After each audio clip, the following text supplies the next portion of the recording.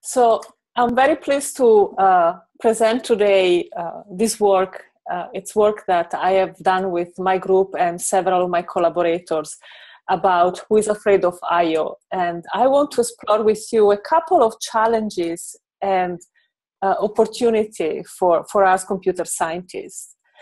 As I said, this is work that has been possible by several people who have been working with me, collaborators outside the university and my group at the University of Delaware.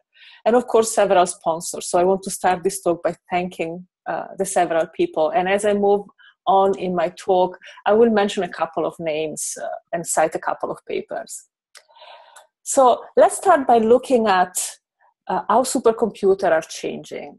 And here, when we speak about supercomputers, we normally refer to performance of supercomputer, and we describe them through a lot of metrics, but two in particular are quite important. One is the number of floating point operations that supercomputer can perform, called them flops. And the other one is the I/O bandwidth, the speed that supercomputer have to write data to storage, to disk, not to memory, but to non-volatile storage. And so I have here two pictures, and if I move my mouse, probably you can see what I refer to. So the first picture is about flops, and the second is about bandwidth, or I/O bandwidth. And it is the description of these two metrics for 4 supercomputers. Jaguar, which is past top 500 supercomputer, Titan, the present, and the future, Summit and Aurora. And if we just look at the flops, what we see here is that these machines are becoming more and more powerful in terms of computation. They're doing more and more computation per second. Then we need also to keep in mind the speed that these computers have to write data to disk, because as they're computing more, they're generating also more data. And so here the figure in red is about the I/O bandwidth, the speed to write to disk. And what we see here is that it has not changed since Titan, and we expect that also for Summit and Aurora, the speed will be constant. And it's not something that the developers have decided so easily. They have been sort of forced to keep this speed constant because of power constraints. Moving data is expensive in terms of energy, and keeping under control, keeping a cap on this speed, control the power consumption. So how do these characteristics change the life of scientists who are using this machine for their simulations? Well, if we look at how we use the machine today, how we run our simulation on Titan, or we used to run them on Jaguar, we have that we normally submit a huge amount of jobs, and we save all the data, we analyze them later. So we go back after the simulation has been completed, we move the data, we normally use a centralized server for the data, and we analyze them after the simulation took place. Well, if we are generating more and more data, and we cannot save them at the speed in which they are generated, we need to change the way in which we run our simulations. And we need to analyze the data as we generate them. And perhaps we need to decide what we really need to save on disk. So we must change how we run our simulations. Now, when I go out and speak with colleagues in science and I say, probably you have to change your way to run the simulations, I have this kind of reactions. First of all, I have people telling me, no way, the storage technology will save us. They will advance and they will take care of this problem eventually. If the colleague has expertise in science simulation and in hardware, normally the colleague tell me, well, you know what, burst buffer, which I will tell you more about, will just solve the problem. And So it seems that in a certain sense, many of us are not really facing the challenge that we will soon have to address. Machines are changing, we have to change our simulations. And so if we rely only on the hardware technology and we say, okay, there are burst buffers, everybody speak about, we have heard about that. But in reality, very few machines are integrating burst buffer and very few scientists are able to use them. Can we just rely on hardware technology? Can you just rely on burst buffer and just go on and run our simulation as we used to do in the old fashion, save everything and analyze them? Well, let's try first of all to see if it is the case, if we can just relax and wait for the technology. So how does it look like a computer, a supercomputer? Well, we know that there are many, many nodes that we dedicate for computation. Here you have only 3 of them. And then we have dedicated node for the I/O to write and read from disk. And we have normally a large parallel file system that we use for our storage. And so here you have a representation in which you have compute nodes that are currently suffering because the connection between the compute node and the parallel file system has been cut to a specific low level of approximately 1 terabyte. So what happens if I run a simulation or I run multiple simulations, multiple what I call applications on my supercomputer? Well, you have something like this situation in which this is the simulation that several applications are evolving, and I have that the applications are not coordinating to each other what is writing to the parallel file system when it is writing. And so they are competing to each other, creating congestion. And so what we see is a bursty I/O pattern. Now, where is that the burst buffer can help? Well, we know that it will be, it is in some of the machine, for example, in NERSC at Lawrence Berkeley National Lab, and this is a picture that come indeed from one of their webpage. We know that it will be something in between. It will be a very high-speed storage that will be in between the parallel file system and the compute nodes. And will serve, like indeed the name tells us, it's a buffer. We can easily, very quickly write to the burst buffer. And so eventually, the burst buffer will write to the file system. So for the application, for the several applications, when they write to the burst buffer, they see a major increase in performance. So the burst buffer is very close to the compute node, and so writing to it become very quick. Then eventually, the burst buffer need to write to the parallel file system. And if everything is smooth and there is no major issues like the one that I will tell you very soon, what we have is that the data will be streamed to the parallel file system with some delay, but in theory, we have solved the problem. Well, we have solved the problem if we have a single cluster connected to the parallel file system, and if the parallel file system is completely dedicated to the single cluster. Now, the problem we may have is that we may have multiple clusters. We actually have multiple clusters that are connected to the parallel file system. And the other aspect is that the applications run, and cumulatively, the average bandwidth of the application may exceed the speed of the parallel file system in receiving the data.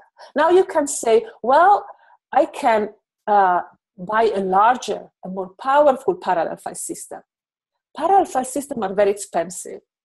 And if you have to explain to a national lab or a group that they are more expensive than compute nodes, normally they prefer to buy compute nodes. They are cheaper and they produce. Parallel file system, well, they're useful, but are more expensive. So there is a major investment into the compute node, and the parallel file system sometimes runs behind in terms of performance. They become older, and they are not replaced or extended so easily. So the key point is that eventually we have just created a new bottleneck, which is no longer at the level of the compute node, but is at the level of the parallel file system. And that bottleneck is causing I/O contention. So if they tell you that the burst buffer are the magic I/O bullet, silver bullet, you can say probably perhaps, but you have to keep in mind that there are several challenges. And there are two in particular that I want to address today with you in my talk, and discuss with you how these challenges can become opportunity for research. The first one is about the I/O contention. I just told you, burst buffer don't have a unlimited capability. Eventually, they run out of space. The parallel file system may become the major bottleneck because of the speed of the bandwidth that the parallel file system has. So that is the first challenge we need to keep in mind. The second challenge we need to keep in mind is that the burst buffer right now, when we discuss about burst buffers, we may normally refer to the fact that we are moving data from the compute node to the parallel file system, to the storage. But actually, it's not just the issue of writing to storage. If we think about the complexity of scientific workflow, and I know that you will have another speaker, Eva Dillman, speaking about the complexity of workflows. You will see, probably have the opportunity to connect and think back to my talk when I tell you that workflow are very complex. Scientific simulation are complex. And they don't require only to write to this, they also require to read back data, to analyze the data and visualize them. And so burst buffer right now don't address this problem. Again, another challenge we need to take into consideration. So let's start with the first challenge, the fact that we may have I/O contention, that we very likely have I/O contention in future exascale machine.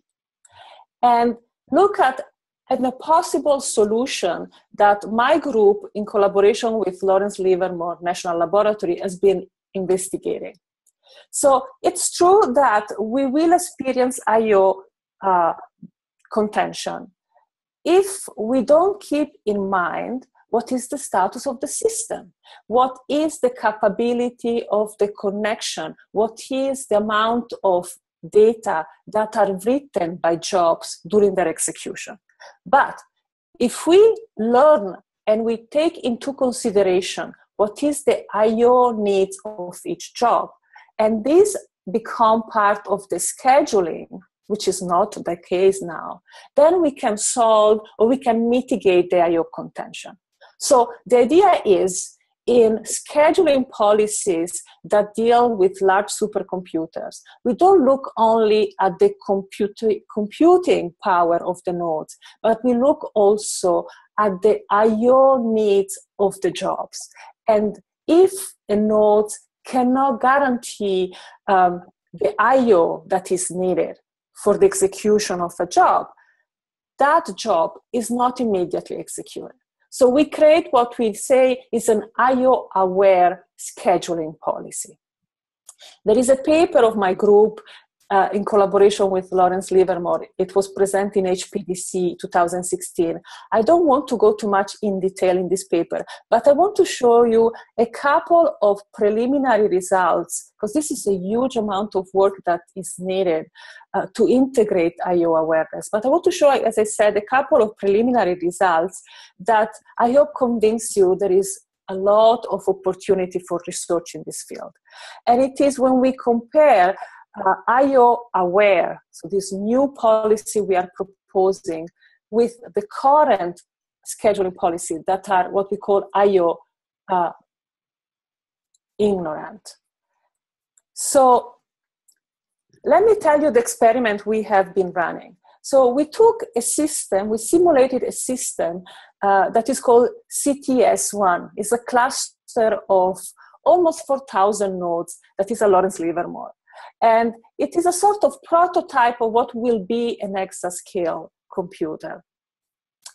And we created a condition in which we simulate burst buffers. And in a first test, we ran jobs by using traces of real jobs that has been executed at Lorentz-Livermore. And we make sure that what the job requests in terms of I/O is also available. So what we see here is that we create a condition of perfect provisioning. We also extended this test and we progressively reduce the capability of the parallel file system. So we make sure that the amount of I/O that is requested by the jobs is not always available. We say that we are under provisioning the parallel file system. And we progressively reduce the capability of the parallel file system and consider 3 scenarios of under provisioning. Then we look at the amount of computing time that is spent on the cluster to execute the jobs when we don't have any awareness of the I/O requirement of the jobs, and when we have this awareness. So if you're looking at my slides right now, on your left, you have the measurements of our simulation when we use current scheduling policy without I/O awareness. And on your right, you have the results for our I/O-aware scheduler. So what you see here is 2 types of measurements. We measure the amount of time for which the nodes are indeed used for computing, and it is the blue color in the bars, and the amount of time in which the nodes were allocated to a job, but because the job cannot write to disk because of the I/O contentions, then the node is idle. It cannot compute any computation. And so what we see is that even if we have burst buffer, but we don't integrate I/O awareness, as we are creating this condition of under-provisioning, as we increase the under-provisioning, the amount of nodes that are idle become larger. Now, this is time that a scientist is paying for the computation. It's time that the scientist thinks is using, but in reality is not, because the resources are overwhelmed, are dealing with I/O contentions. As you see on the right, the fact that we introduce I/O awareness eliminate that, because now we schedule jobs only if you can guarantee the execution of the job with its I/O request. So that was an example of how we can indeed tackle the problem of I/O contention and create research opportunity and eventually more science. Now, the other challenge I mentioned at the beginning was related to the fact that at this point in time, when people speak about burst buffers, they always refer about a tool that allow to write to disk, but doesn't support reading, efficiently reading. And that is an important aspect when we deal with analysis and visualization in complex workflow. So I want to tell you about a second research topic that my group is addressing, and it is about integrating in-situ and in-transit analysis simulations. And this is a way to solve the challenge of dealing with complex workflows and addressing the problem of reading from hard drives, from disk, which is currently not efficient. So what we are proposing is to take the analysis close to the simulation. And it is definitely not our invention and our idea. It has been proposed since a while. we always speak about stopping moving data, but move the analysis close to the data when they are generated. And the in-situ and in-transit analysis is a technique that allows us to do that. Now, keep in mind that we are proposing to move the analysis of data close to the generation of the data. And so we need to think about what kind of data are we analyzing, because we cannot just have a solution for any type of data. And so what my group is tackling is the problem of analyzing molecular structure, and in particular, protein trajectories. So we sort of zoom into a specific type of data, which are molecular structures. And we define in-situ algorithms that allow us to analyze the generation of data as they are indeed created at the node level. So before to go in detail in our algorithm, let me just tell you a little bit more about what is in-situ and in-transit analysis for those of you that are new to this concept. Because I think that this is a concept that more and more people are speaking, and more it's gaining in relevance in our community. So the idea of in-situ and in-transit analysis is related to the fact that you're taking the analysis where the data are generated. And so if you are generating the data on a node and you want to perform in-situ analysis, what you do is dedicate some of the resources of your node to analyze the data as they are generated. Now, the analysis can allow you to index the data, decide what to move to storage, or how to tune your simulation itself. Now, in this case, in my slides, I am using a couple of the cores of the node. But if you think about the structure of a node nowadays, you have accelerators, you have heterogeneous cores. You can imagine that, for example, you could use the GPUs for the compute-intensive simulation, and then you can use the core of the nodes for the analytics.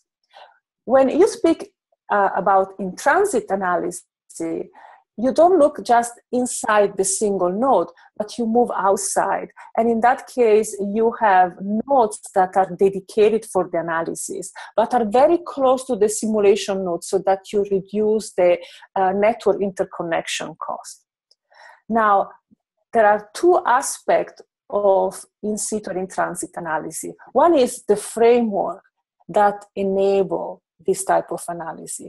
And there are several tools that are available. I have here two examples, data spaces and data stager, but I'm sure that you may have heard from other type of tools.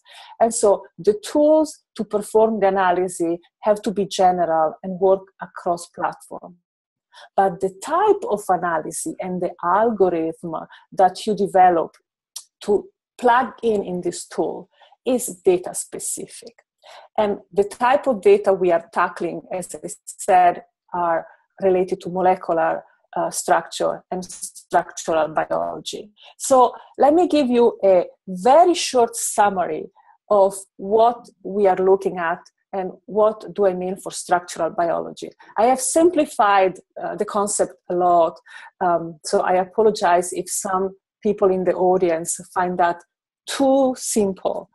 At the same time, I hope that some of you who are new to this concept can get the most from these slides. So we speak about proteins, molecules, and we know that they fold, they have structures. And normally we start with speak about primary structure, which means the string of amino acids that we start with.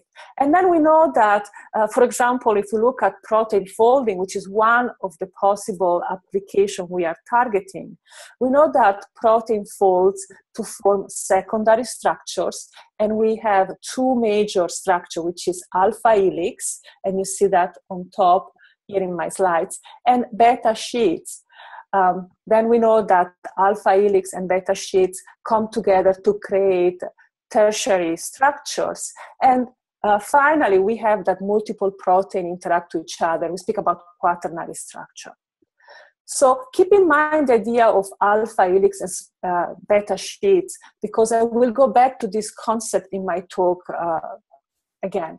Now, we are not studying molecular structures experimentally in wet lab. We are using computers. So we use computer simulations, and we study the physical movements of the atoms and the molecules with respect to each other. So this is a picture that represents a folding of a protein, which is, again, an example of molecular dynamics simulation we are interested in. So from the computer science point of view, or computational science, let's simplify that in terms of jobs and simulations. So a molecular dynamic job for us is a program that is in execution and generates sequence of frames, snapshots of what is going on inside my simulation. Whether my string of amino acids take the shape of an alpha helix or a beta sheet. And so here you have an example of a very simplified example of molecular dynamic jobs in which I have three snapshots. This is another example. Now, a molecular dynamic job is only one job in many jobs in a molecular dynamic simulation. Because normally what scientists do is sort of starting hundreds of thousands of molecular dynamic jobs in which they try empirically to understand the behavior of molecules. And so here you have pictures of a possible simplified representation of a molecular dynamic simulation. So if we look at the jobs from a computer science point of view, a sort of naive computer science point of view, these are sort of black box for us. They run independently on the many nodes of my computer. And something that is often said about molecular dynamic simulation, that they are embarrassingly parallel because you run these hundreds of thousands of jobs independently. The question is, as I am running my simulations on my computer, on my large supercomputer, hundreds of thousands of jobs on the order of thousands of nodes, how do I know what is inside the box? What is going on inside the box, and analyze what is going on without opening the box? So here is a sort of short representation of a trajectory in which I have a string of amino acids that evolve. Think about this as the content of my box. And as the time goes by, my simulation evolves. I capture snapshots of my simulation, which are frames. And you see that the molecule is changing. And what I am often interested in is to understand when, for example, my molecule is now a secondary structure. And I want to do that on hundreds or thousand nodes, on 100 or 1,000 jobs at the same time without interrupting my simulations. Because I don't want to disrupt the simulation. The faster I run my simulation, the better. But I also don't want to move these frames. I don't want to move them to a central node and then go back after 1 month to look at them, because that would not allow me to change the simulation, to tune the simulation at runtime. And another thing is that, yes, my node is getting a larger and larger memory, but I don't want to keep all my frame in memory and compare frame to each other, because there is clearly a reason of comparison to understand what is going on, whether there is a change in the configuration of my molecule. And last but not least, I don't want to move the frame across jobs, or equivalent is across nodes. That would be a catastrophe in terms of communication. So that these are requirements that we want to attach to our analysis. We want to analyze every single frame as it is generated and get the most of that in terms of information, whether there has been a major structural change in the frame without comparison with the past, across nodes, or in the simulation itself.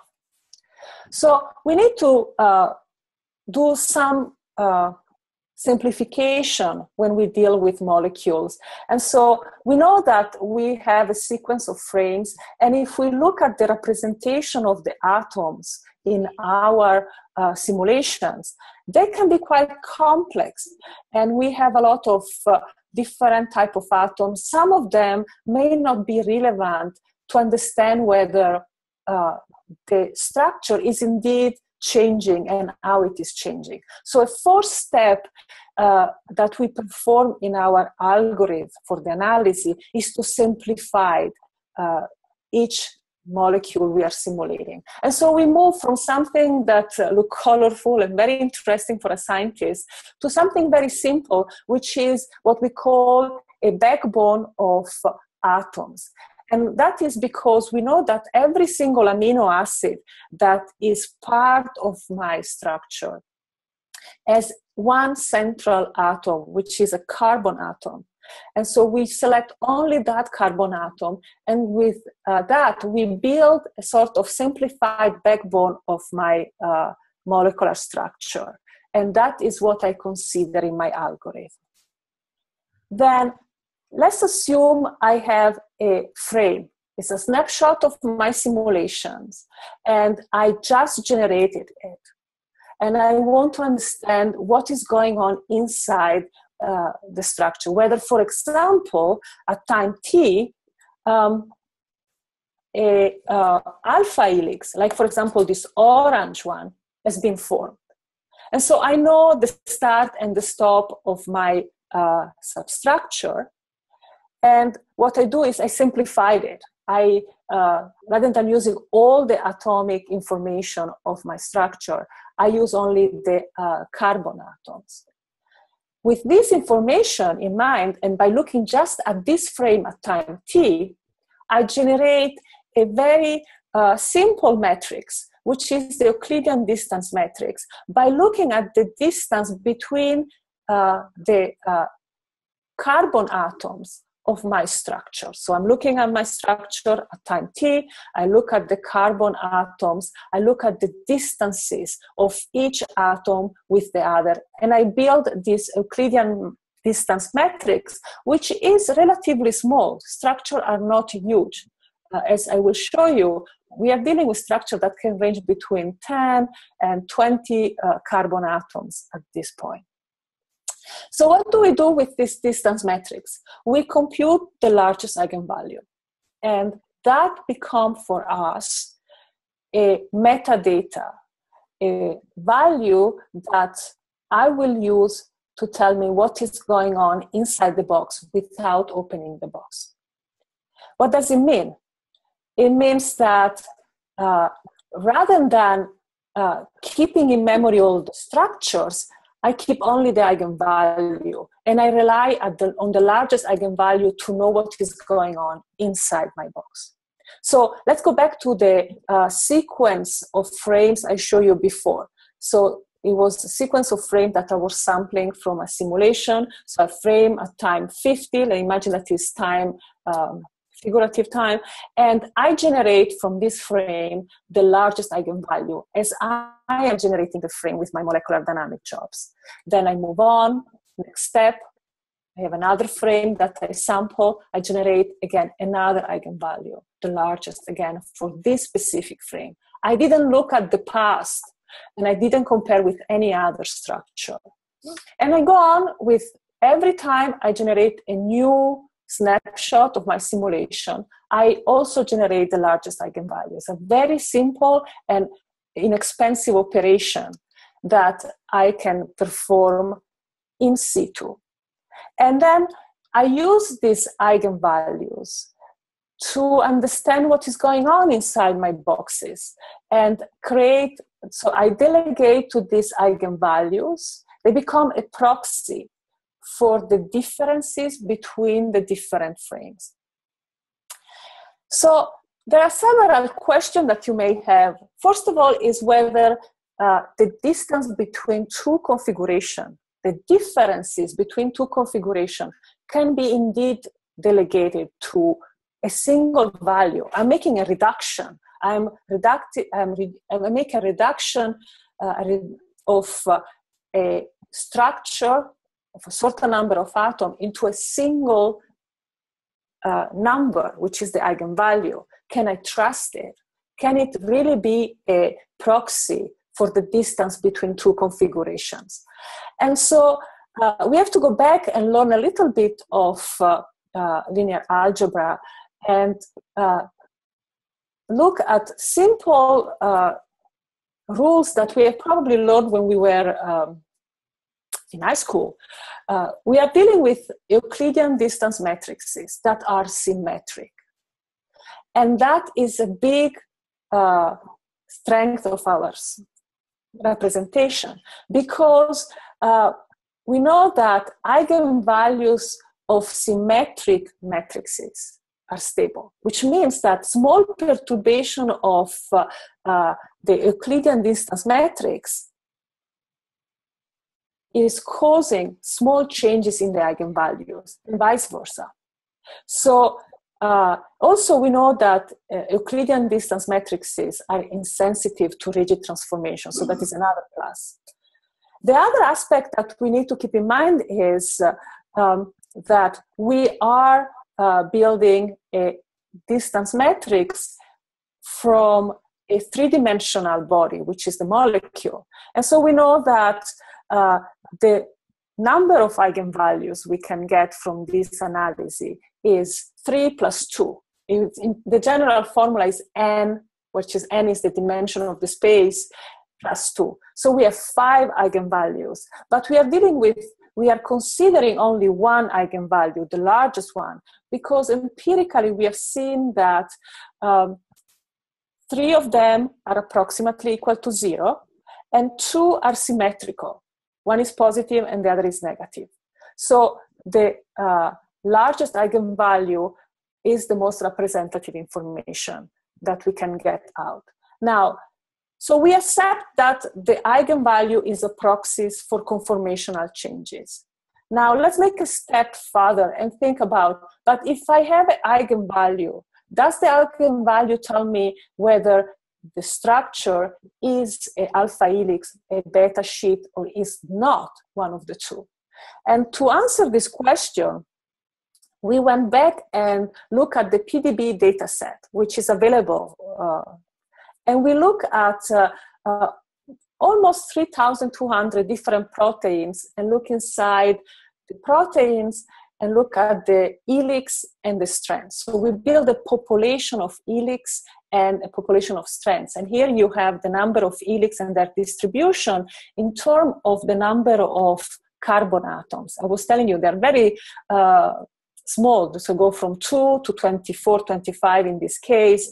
And then we look also at the population of strands in the PDB data set. It goes from 2 to 16.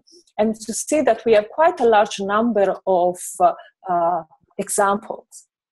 And for these strand helix, which are folded in the PDB dataset. The PDB dataset represents the final configuration of these strands once the protein is folded. And so we look at this configuration and we compute the largest eigenvalue for them.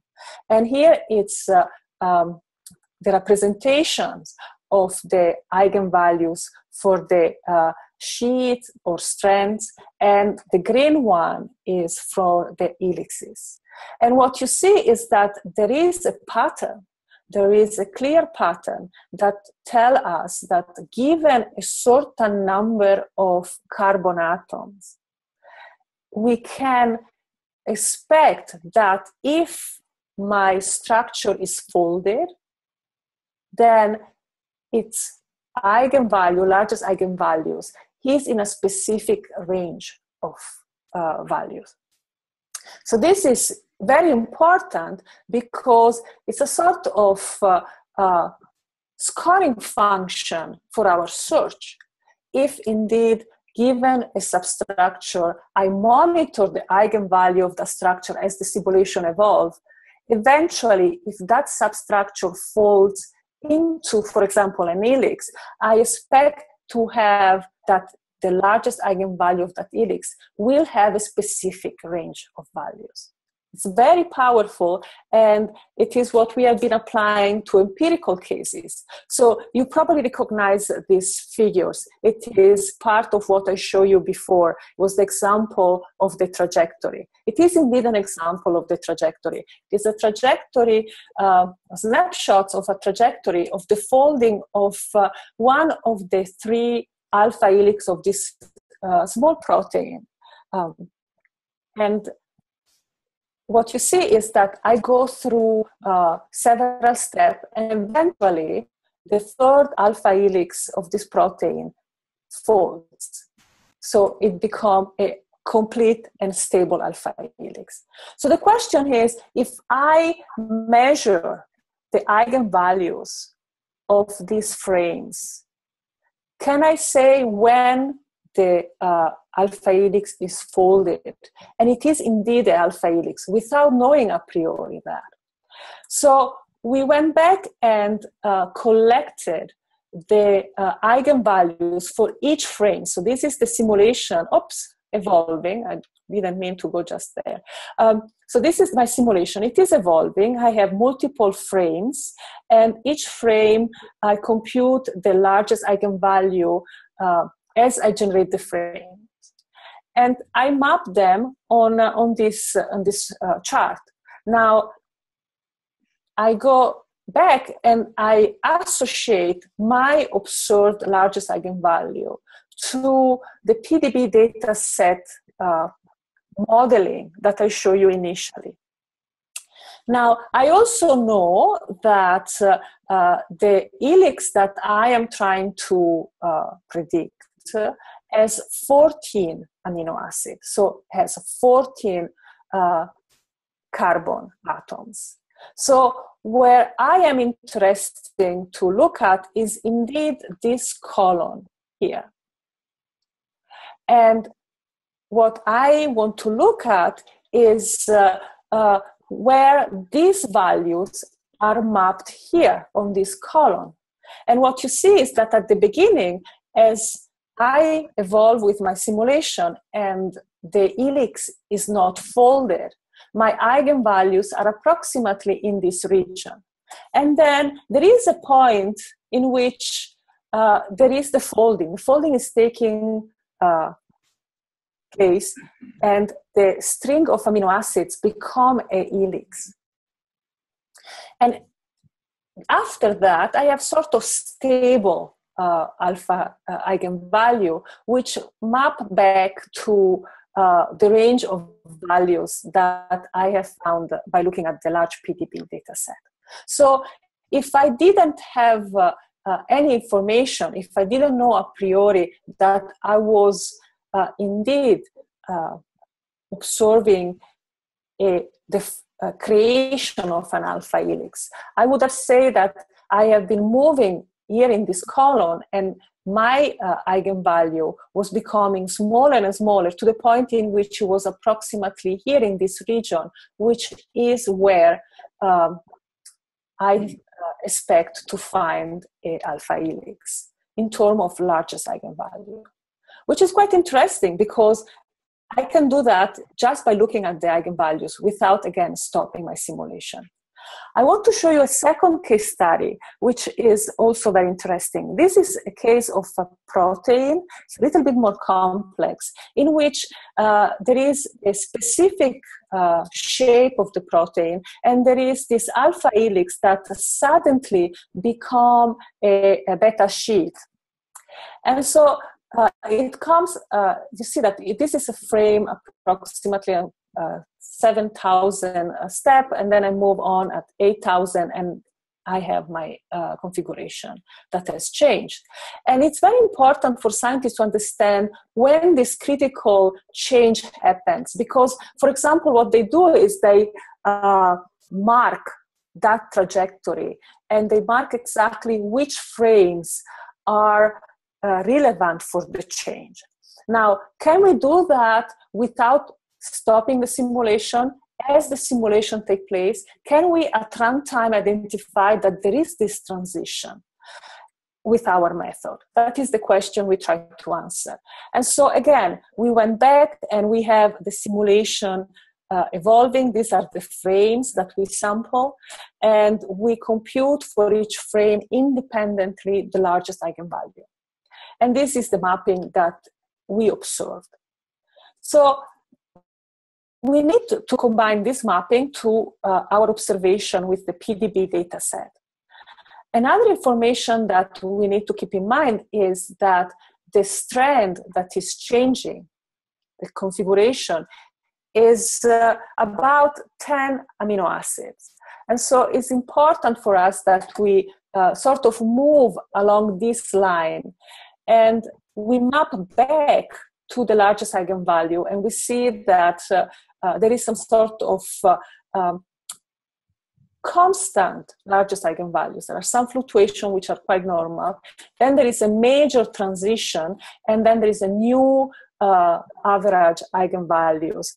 And if we go back, we see that indeed this value was associated to a helix, and this value with a larger range was associated to a beta sheet.